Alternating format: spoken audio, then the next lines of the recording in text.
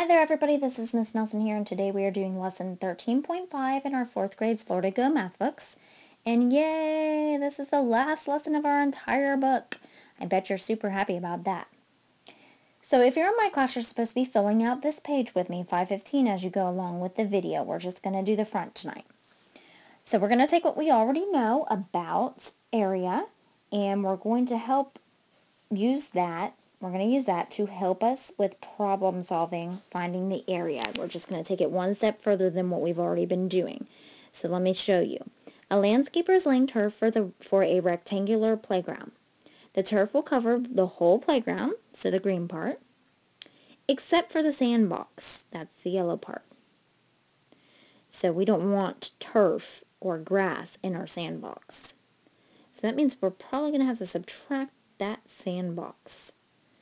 So the diagram shows the playground and sandbox. How many square yards of turf will the landscaper use? We're going to use the graphic organizer below to help us solve the problem. We will fill that out, but by this point you should probably already know how to do this. So what we're going to have to do is first find the area of the big one.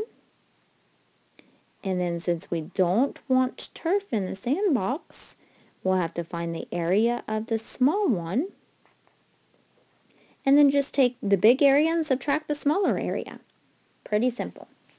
So what I need to find is how many square yards of turf, that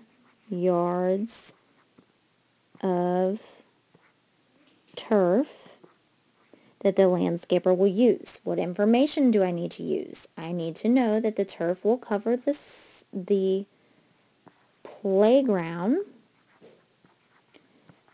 but we don't want turf in our sandbox.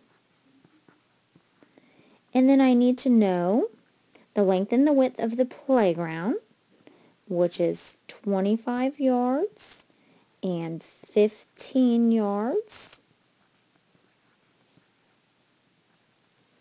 So I get that here and here. And then I also need to know the side of the sandbox, which is 6 yards. Even though I'm finding the base, since this sandbox is a square, I really only need one side, because the base is going to be the same as the height since it's a square. So how am I going to use this information? I'm going to solve simpler problems. First, I'll find the area of the playground. And then I'm going to find the area of the sandbox.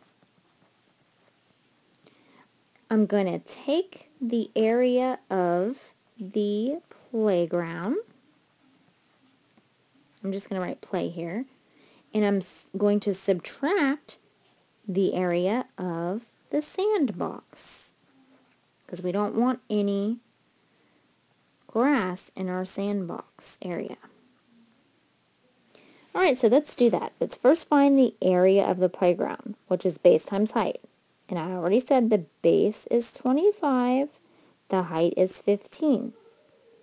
So 25 times 15 is 375 square yards.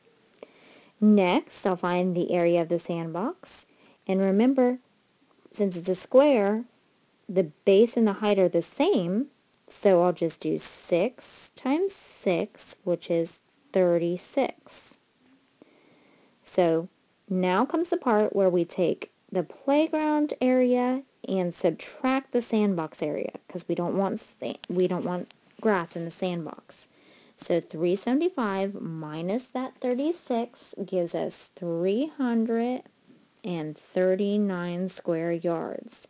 So the landscaper will use 339 square yards of turf to cover the playground.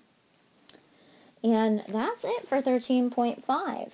You're basically going to be given a big rectangle, and they're going to want you to cut out a smaller rectangle. So the procedure is find the area for the big rectangle.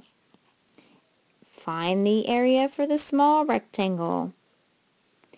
Take the big one and subtract the small one.